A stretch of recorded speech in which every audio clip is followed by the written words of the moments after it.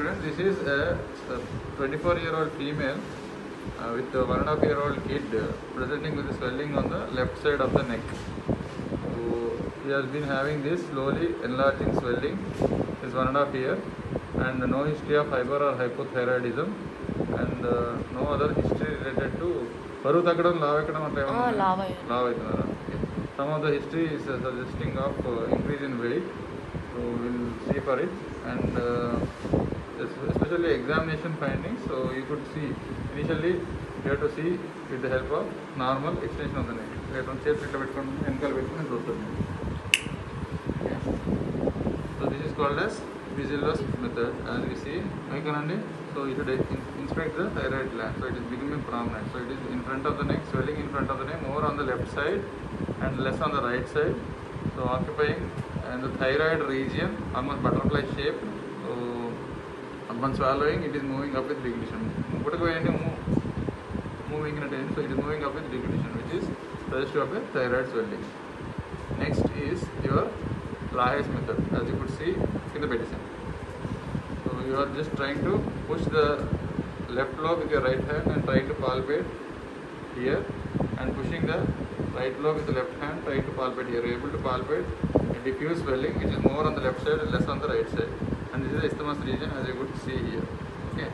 Then you have to see with the pulp of your fingers whether there are any nodules or anything like that.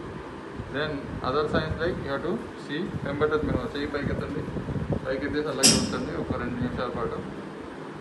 ఆయాసం అట్లా ఏమైనా అనిపిస్తుందా, అట్లా ఏమైనా చేతులు మాత్రం పైకి పెట్టి ఉంచాలి. So any condition or engorgement that is present if it is extending in to the retrosternal region.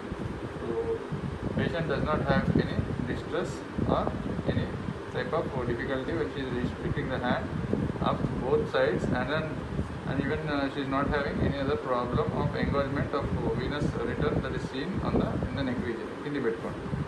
Next, you have to see for any problem in the breathing. So you have to see for Coker's test. When you are pressing on this particular thing on the gland, so there is no difficulty in breathing. So it is ruling out the extension into the trachea. And otherwise, if you are trying to palpate the carotid pulse is present. Carotid pulse is present. You can palpate either way. You can stand behind and then examine. But I am taking the maneuver of sitting and examining. So Berry's sign is negative. The carotid pulse is not involved, as you could see. So and you should look for any signs of THYROTOXICOSis also. Before that only you should see for laryngeal cryptus. Laryngeal cryptus is present, and you should palpate the whole of the neck whether any lymph node is involved or not. So seemingly there is no involved lymph node. So lymph node is not there. And in the same go, you have to go for opening.